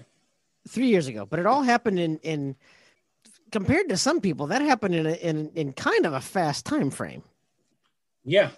Right. September until I'd say January, I was finally, walking around and recovering. It seeped a little bit into January was a good month. Mm-hmm. And then I remember it was February, it was Valentine's Day. I came home from work. I was sitting at work and I just kept drooping my head. I just was tired. And I thought maybe I was getting the flu and went to the doctor, and it wasn't the flu. And I probably went a month of every day where I could barely, by the time 2:30, 3 o'clock would go around, I was zapped. I was completely out of energy. Mm-hmm. And nobody could tell me what it was. And I finally went to my family physician and we ran some tests, and it turns out that I was vitamin B and vitamin D deficient. And we were supposed to drive to Disneyland for the kids' choir trip. Yeah. And I wasn't sure I was going to be able to even get around the park. And I started taking some vitamin B12 shots and some vitamin D supplements. And within 2 days, I was able to make the drive all the way to Atlanta and then Florida by myself without. But I was a little worried there that I thought maybe, because that leg pain I had, turns out I had a blood clot. So I was taking Coumadin. Oh, jeez. They found a blood clot there, and I had to take Coumadin for I don't know how long. And I thought maybe that was weakening me or something, but that wasn't it. So between the blood clot and the vitamin D deficiency, and which part of that was the feeding tube, I think. Yep. And not getting enough vitamins and so on through that time. And I just depleted myself. But you know what? That March, after I got back, I went back to Farrell's and I rebuilt my body back up with the grace of God and exercise and I dropped some pounds. I don't recommend the cancer diet. I mean, it worked all right for me, but I don't recommend it for anybody. No, so I was going to ask, because that went, like I said, as relatively fast as it did. I'm sure certainly it might feel fast looking back at it. I'm sure at the time it felt like forever. Yeah. But how long did it get? So you said, by March you're back working out. How long did it kind of get before you felt, and maybe this is a dumb question, but before you kind of felt back to normal or as close to normal or as settled into your new normal or whatever that meant? I would say probably April of that year. Really? That quickly? Yeah. I had, I was going to the gym and just kind of testing it out or whatever. Mm-hmm. And then at that point I had so all through those 4 or 5 months, I was doing a lot of Shipley Strong hashtags or whatever. And I remember in 2018, I had started hashtagging stuff. Cancer didn't win. Mm-hmm. And I just decided I was going to post a lot of stuff about my family and the things that I'm doing and telling my story that if you get sick or whatever, I can inspire people maybe, and I don't mean that in a braggadocious way. I really don't, because a very lovely and wonderful dear friend of mine, Don Minson, who lives 3 blocks down the street from me, got lymphoma cancer that April when I started feeling bad, and she didn't make it till September and she passed away. Mm-hmm. And to this day, I feel guilt about that. Why would God take somebody so amazing like her away and spare me?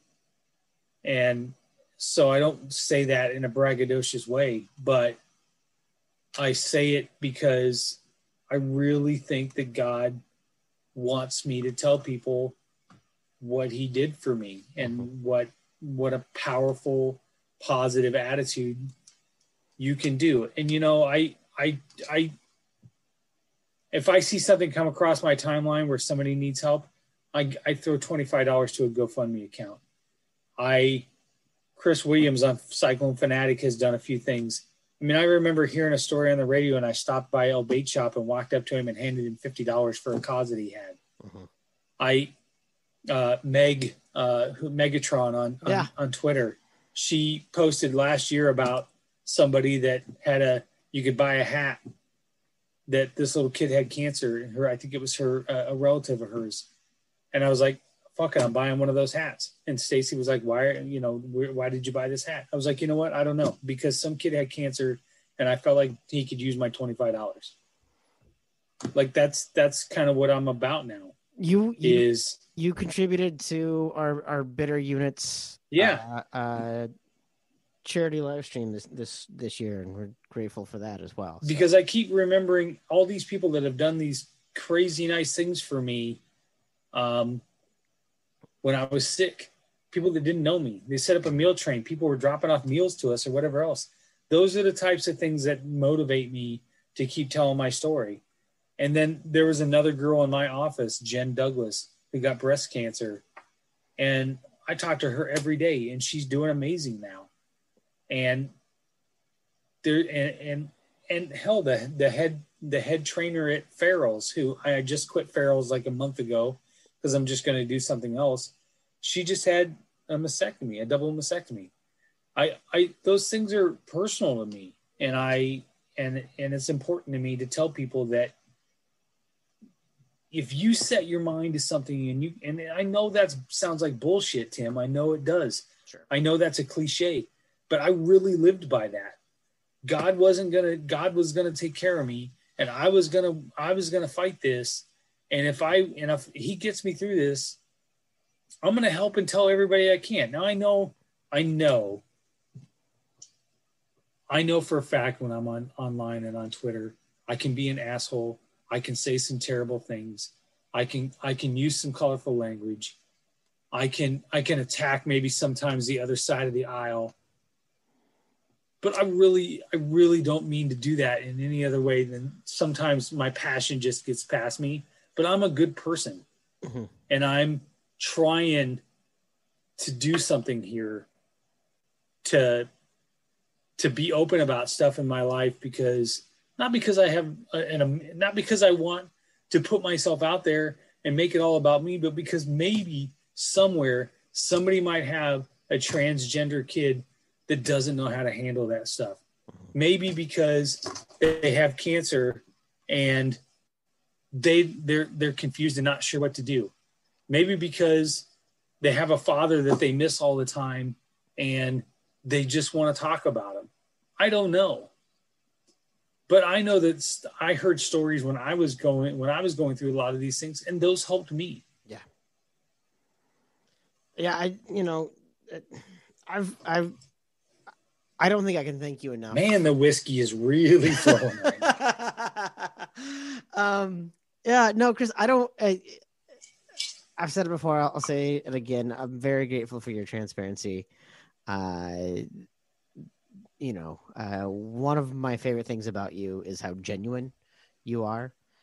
Certainly, you have said before that can sometimes bite you in the butt, that sometimes you're a little bit more passionate, a little bit more open, a little bit more honest. I get that. I'm 110% that.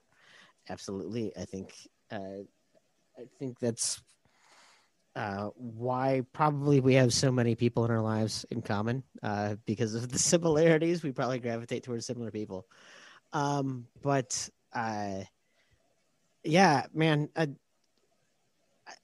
one of the things that I think listening to this story tonight that I'm really kind of grabbing from it is, not really the don't feel sorry for yourself or the necessarily, hey, think good thoughts and you can overcome anything. But I think the power of positive thinking, and not that positive thinking makes everything better, not that the people who didn't overcome were done in by negativeness, like they weren't positive enough, but just the idea that if this is your new reality and this is what you have to deal with and this is what you have to face, isn't it better to face it with a positive attitude than it is with a negative attitude? And I think that made your life better. It made it better. You've talked about the impact on your family, on your wife, on your kids. It's very easy to kind of get hung up in negative. And even if it's not a why me, even if it's not a feeling sorry for yourself attitude, sometimes it's just, this year in particular, 2020 has been a shit show for a lot of people in a lot of ways. And, for people like me who suffer from clinical depression and mental health issues, it can become an overwhelming and kind of compounding thing where even if you're not dwelling on negative things, just living in a less than positive vibe makes you feel like you're going through mud, and just the importance of being positive and being confident and how that helps you to continue to move forward. And I think that's something I'm taking a lot of from tonight. So again, thank you. I definitely appreciate that. We are all human, right? And we all have our demons and our things we have to overcome. And I can't say that there wasn't a little bit of resentment on me after I got sick and then got better. And I was like, you know what? I deserve this now, and I deserve this. And I there was a little bit there for a while where I was like, I kind of stared death in the face. So at this point, why shouldn't I live my life to the fullest? And so I was really stuck in a rut. And this might sound like petty to some people, but I grew up not with a lot of money. And I grew up like I've always wanted this certain dream car, right? Mm-hmm. And there for a while after I got healthy and whatever, I was like, you know what? I just want to fucking buy it. Like, what am I living for if I can't? And I still live that way today sometimes. Like, I'm working my ass off here. Why shouldn't I have some nicer things? Why shouldn't I deserve this or deserve that? But I mean, I was hell bent on there for a while on buying a fucking brand new car. this dream car, and it's just not practical. Sure. But, and I had to have a lot of conversations with Stacy that, frankly, if she wasn't there, I probably would have. And I would have made a bad mistake, a bad financial mistake or whatever else. You were going to have both the snowblower and the dishwasher. Right. And a Mustang convertible. That was my, right? Yeah. But it's just, I mean, you sometimes get in a rut, or you think that I don't know. It's hard to explain other than the fact that I was there for a while. I was kind of depressed, in that I just kind of felt like I deserved something. You know what I mean? Mm-hmm. And after really thinking about it and working through that, you don't deserve anything in this life other than what you work for. And when you have a positive attitude, just having, you said a little bit ago, just having there's a lot of people that may not have a positive attitude that still battled and still won. Just having a positive attitude doesn't guarantee that you're going to win. Mm-hmm. It gives you a leg up. It makes you get up in the morning. And that was part of it for me. Yeah. It made me want to fight harder. It wasn't so much sometimes a positive attitude as it was a fear of failure. And we've talked about that before too, my fear of failure. Right. I didn't want to fail. I didn't want to fail Casey Bright, who thought it was enough to send me buttons. I didn't want to fail all those people at my job that pitched in $25 to help me out. I didn't want to fail my friends Ryan and Angela and Tim and Sarah, who did things for me. I didn't want to fail my friends Randy and Brian and Jeff, who, when I was first sitting in the hospital room, all came and prayed with me. I didn't want to fail those guys.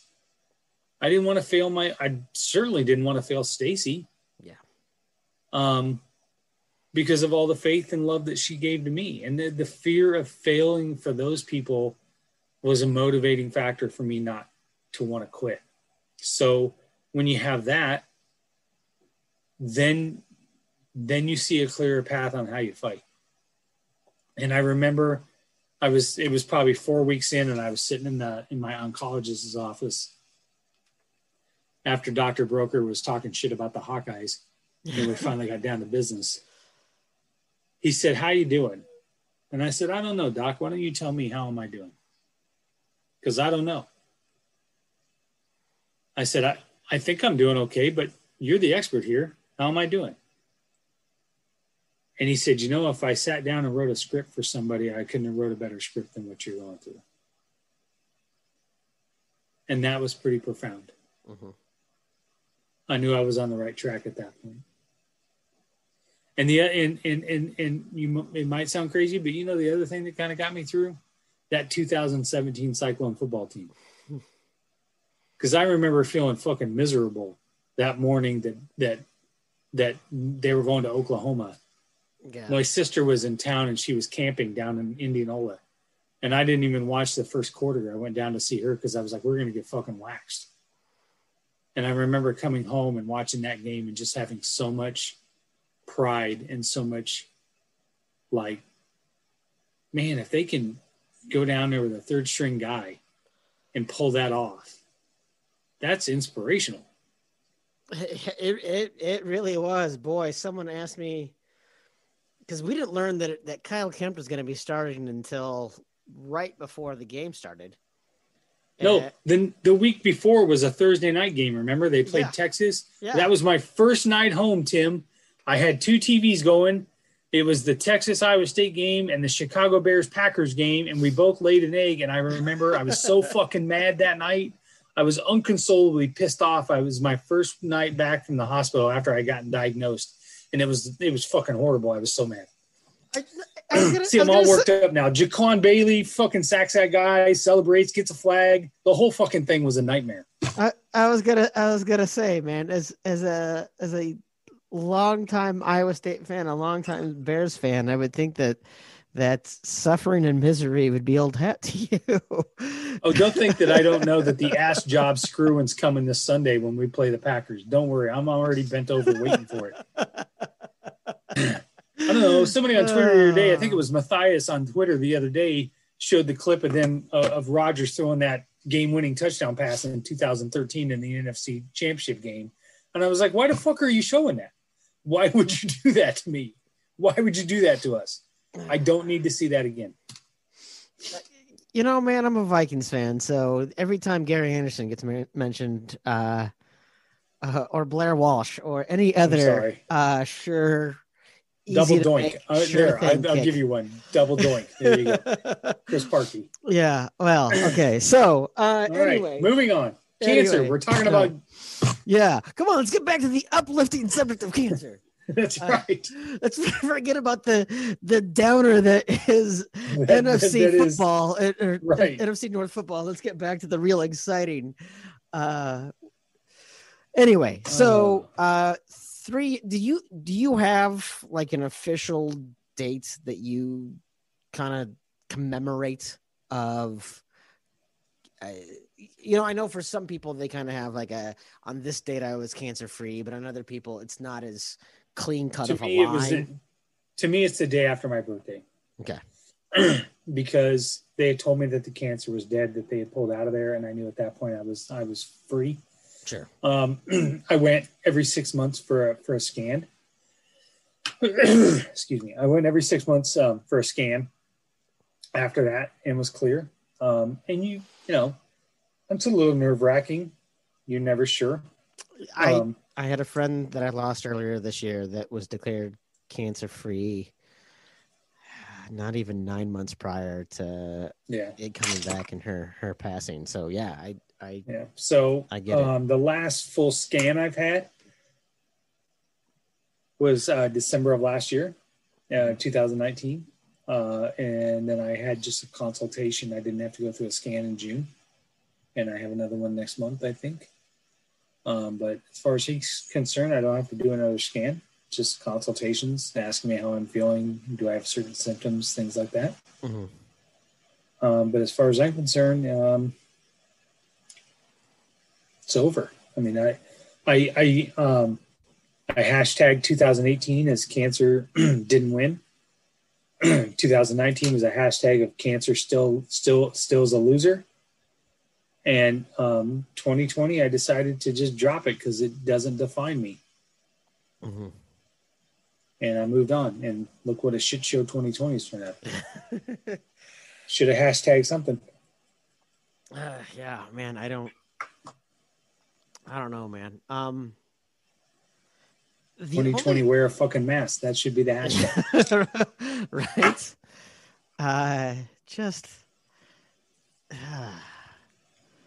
Yeah, that's a whole other thing. I have a friend that is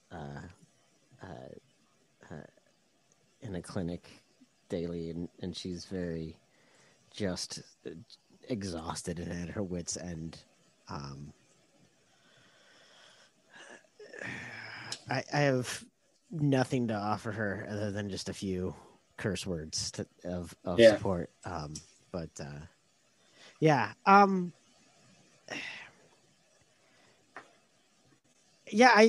mean, I can't imagine. I really appreciate what you said, though, is that it no longer defines you, right? Because it's obviously something that is life-changing. You obviously know a number of people that had it beat and it came back, or things like that. There's still just a ton that we don't know. My good friend, so our mutual friend, Josh, your neighbor, one of his good friends growing up is a PhD cancer researcher, and brilliant guy, but there's just so much that we still don't know, right? For everyone who got lung cancer because of smoking and there was a various obvious cause, there are millions of people who got cancer and it's idiopathic. No one knows why they got it or how they got it. And sometimes that can cause a lot of questions and confusion and make just the confusion that much more challenging. It's one thing if you know, hey, I got a disease from X, Y, and Z person, or I caught it somehow, but cancer isn't, you didn't catch it. It wasn't a communicable disease because someone sneezed cancer on you, right? Right. Couldn't tell you where I got it. Yeah, you don't know, right? And so for I would have to imagine that even when you're in the clear, you never feel quite in the clear, quite like you did before, right? No. And so it feels great to me to hear you say, this no longer defines me. And I'm sure it's still, there's no way it can't be top of mind, but I really appreciate that you've been able to make, forge kind of a new path from this. And that's just an incredible kind of part of this story is that, man, I love that you don't have to go in for scans. And I love that, it's forever going to be part of kind of your history. Yeah. But you're at this point, I'd rather look at it as a journey of how I got closer to my faith than it is cancer. So I appreciate that you're able to, this is going to sound really corny. Like we don't have one of those moments every episode. Yeah, I know. Right. I appreciate that you're taking something and that you're allowing it to be part of your history without being part of your future. Absolutely. I think that's kind of an incredible takeaway from all of this, for sure. Yeah, absolutely. Well, Tim, I always appreciate the conversation, the friendship. I think we have some exciting stuff to come up in the next few episodes. Yeah, anything you want to give a teaser for? Yeah, we've got a few things lined up. We've got a super cool story about living your dream. My high school buddy opened up a brand new distillery here down in Osceola, Iowa, called Revelton, and he's going to come on and talk about whiskey and his beginnings and things like that. I might be able to have on a future Olympic wrestler, U.S. Olympic wrestler on. That sounds pretty cool. And, we still got to get to the episode with a bunch of Melvin stories. Oh, everybody's clamoring for some more Melvin stories. We got to have some Melvin stories. Absolutely. And now that I know that I have an inside source from your childhood. Yes. Well, let me tell you not a Melvin story. I'll tell you a lightest story with Bill. So Bill Willers, I went to high school with, played soccer with. His dad was my soccer coach. His mom and dad were our neighbors. I loved them, Chuck and Mary. And my mom, God love her, man, she's a crazy one. Decided one time to paint the driveway green. I don't know why. Yeah, what I cannot tell you why. My mom liked to decorate. Like I would come home from school one day and the fucking furniture would be rearranged. Like we couldn't afford new furniture, but if she moved it around, then it was a whole new living room. I don't know. I get that. I literally came across a painted driveway on my walk today, and I chuckled thinking about your mom. So she painted it green. And out of the blue, there's a knock on the front door. And Bill Willers is standing there on the front porch with a putter and a golf ball. And all he says to her is, "Hey, miss, could you tell me where hole number 1 is to your new miniature golf course out here?" And I thought she was going to choke him. God, I was laughing so hard. Man, it was so funny. He really does have the best. I got so drunk at his wedding. He really does have just a fantastic, sardonic sense of humor. Oh my God, it was hot. We rode the trolley from Drake University to, I can't even remember where the reception was, and we drank a bunch of Leinenkugels we had to stop and buy more beer on the way to his. I got so drunk. That was crazy. Oh, that's fantastic. Well, good. No, I will be checking in with Bill periodically to get a few more stories, see what else I can get.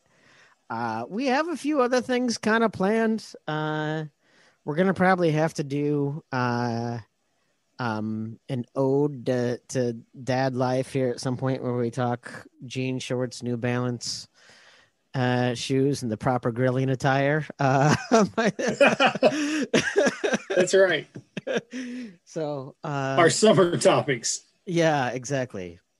So yeah, we have a proper lawn care, whether you should go diagonally or in a square. I mean, you have to mix up a mowing pattern. You don't want to develop a rut. You don't. It's like folding something. You don't want creases. Mowing your lawn, and don't do the same thing. I swear, I'm those guys in that commercial where it's like an insurance commercial, and the guy's hired to teach them not to be their parents. Yes, and the guy's like, his hair's blue, and he walks by. We all see it. We all see it. You hired him to do the job. You don't have to tell him how to do it. You hired him. Using a Spanish wrench, huh? Good job, Steve. That campaign has been out for a while in various forms, and I've loved every single one of them. There was one earlier where it was like a support group, and one guy's like, "Why are the windows open? Are we trying to air condition the entire neighborhood?" I've delved into TikTok a bit, and I've ran across this stream of people, these guys, and they're like, he's on the phone and he's like, "Don't bother me right now, I'm doing dad shit." And then like this hard rock music plays, and then he goes around and starts flipping all the lights off and turning the thermostat down. And every time I run across one, I send it to my kids. I was like, this is totally me. And we'll wrap it up with this. So Christmas, the first thing I do is I go get a fucking trash bag so we don't got the fucking shit all over the place. The wrapping paper. And Caitlin started sending me these TikToks of these dads that are like, in the trash bag, you put it in here. There's like, she's like, "Oh my God. I thought it was only you, but it's apparently every dad.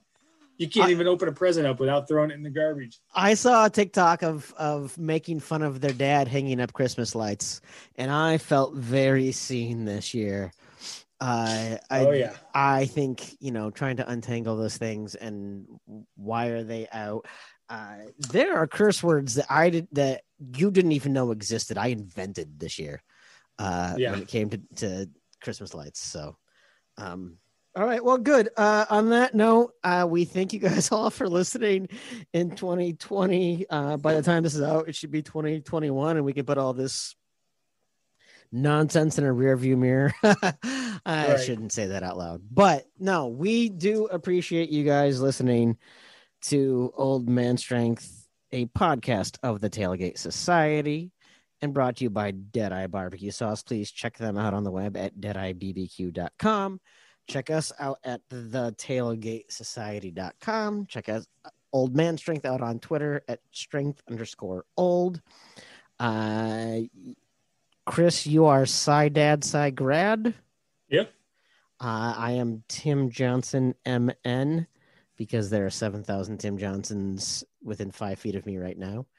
That's where you can find me. Don't look for us on Instagram. We may lurk on TikTok, but you probably wouldn't want to see any TikToks we have. But please go ahead and check us out anyway. And we will talk to you guys next time. I don't want to get on the bandwagon. I'll burn that wagon down and join the band. Traveling troubadours, terrorizing street corners just to try to get some supper in our hands. Now I waited all my life to get this off my chest, scream bloody murder until someone understands that it ain't about the money, the drugs, or the women. I make this noise just because I can. And we'll all join in to that original sin.